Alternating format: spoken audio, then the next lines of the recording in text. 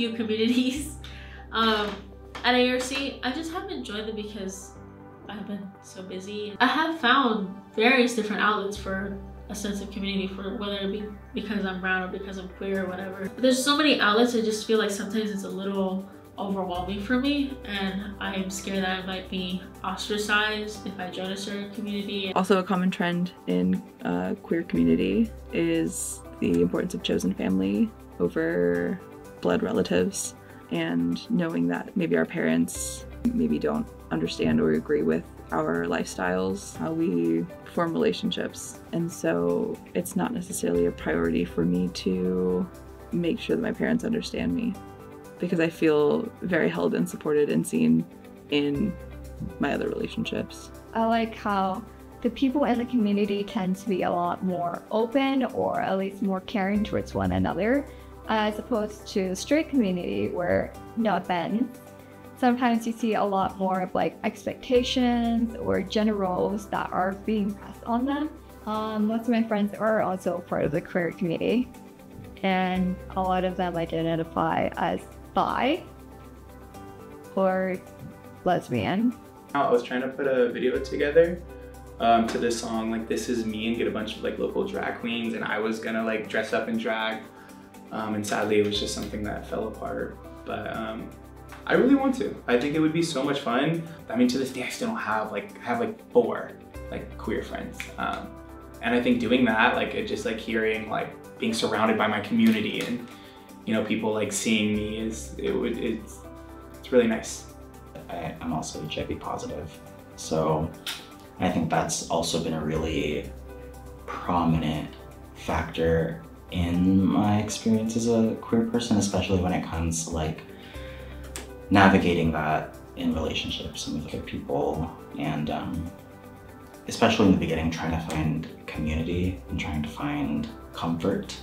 What I really like about being in a queer community, being with queer people, is just I don't have to worry about feeling ugly in myself. There's no pressure to be your most perfect self, at least with me when I'm with my friends, and in that way, because there's no pressure, it allows me to be even more expressive. I started hanging out with a friend group last summer, and we're all queer in our own delightful ways. I do recognize a few of the students who go to the Pride Center often.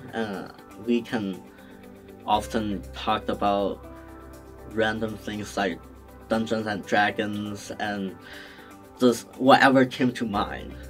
And that place also serves as a safe space for us to rant about our day, how an assignment doesn't make sense to us, things like that. And if I didn't have resources like a GSA club to be in, then I think I would just be absolutely miserable, and I wouldn't be as stable as I am. The Pride Center, having it there, it's really helpful. It really makes me feel comfortable with the school a little more. It makes me actually happy to go to school. It makes it more fun stuff. The QSA is a club that is offered to people who identify with the LGBTQIA+. So I took it upon myself to go up to the mic, spoke in English and in Spanish, and talked about the QSA, went around passing out flyers, and it was something that I enjoyed. But unfortunately, during this last semester, I was so busy, I didn't get that much chance to be a part of the QSA. In communities where, like, LGBTQ communities, like club, I would think ahead and think of what people would think if I came out and was just bisexual, and then when asked about it, I don't know. I assumed people would say that I wasn't under that umbrella. I didn't count. It took me a minute to accept myself, and without needing anybody's approval. So. Rainbow Alliance, and they were pretty great. I'm not sure where they're at with the pandemic. I'm not sure if they're still around, but there is a I'd say noticeable queer population on the campus. They were smart, they were funny, they were really engaged in the community. Yeah, it was a great experience. Yeah, I think through relationship you grow and become more mature as an adult. I'd like to grow more comfortable with that side of my identity. be a community with more folks who are like me.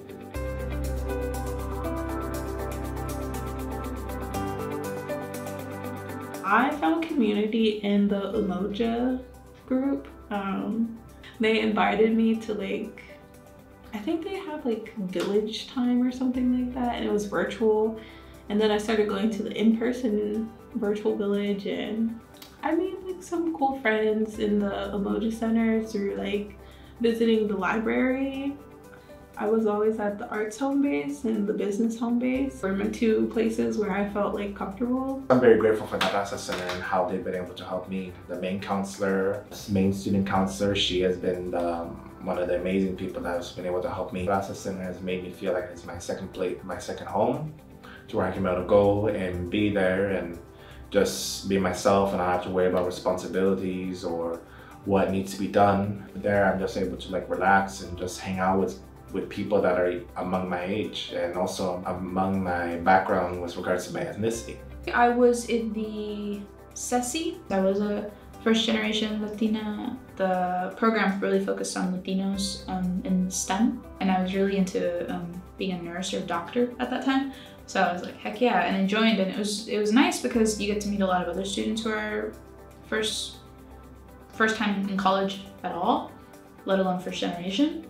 And it was nice because, I mean, we alone, the majority of the class was Latino, so taking a history class on our Chicano culture was really, really cool. I mean, I had a lady at Starbucks who was like, oh, you look so Egyptian, yada, yada, yada. And I was like, oh.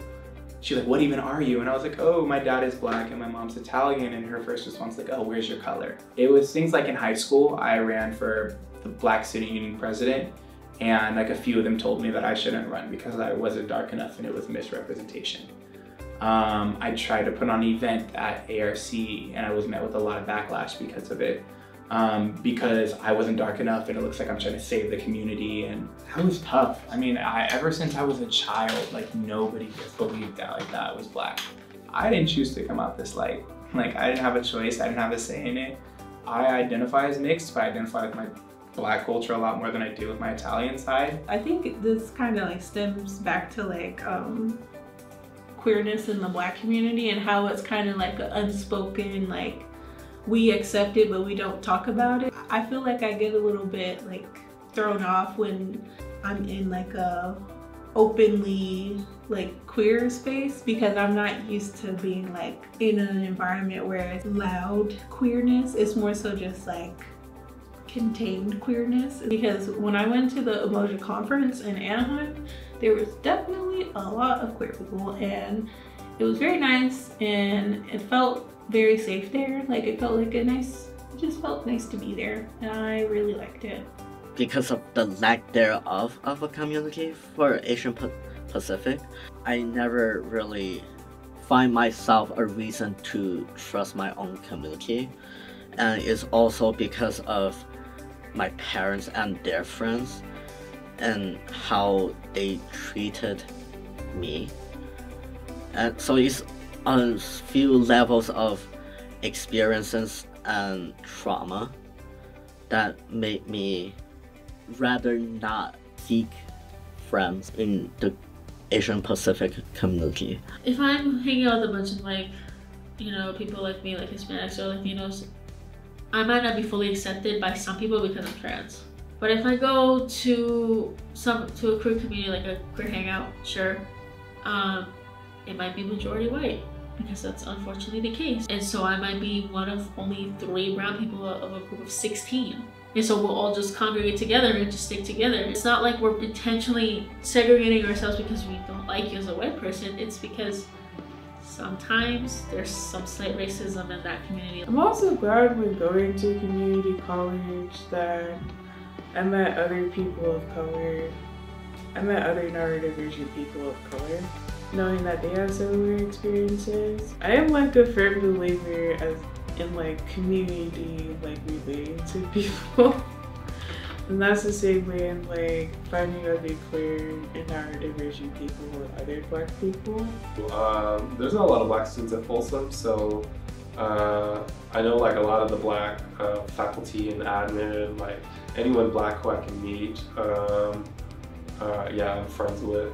Black and queer, no.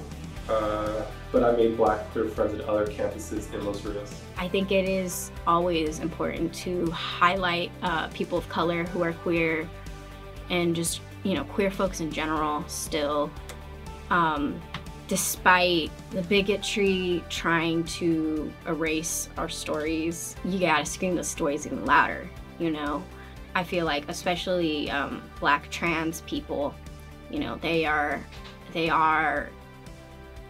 under attack. We, the community, we gotta look out for them and also acknowledge that intersectionality as an aspect.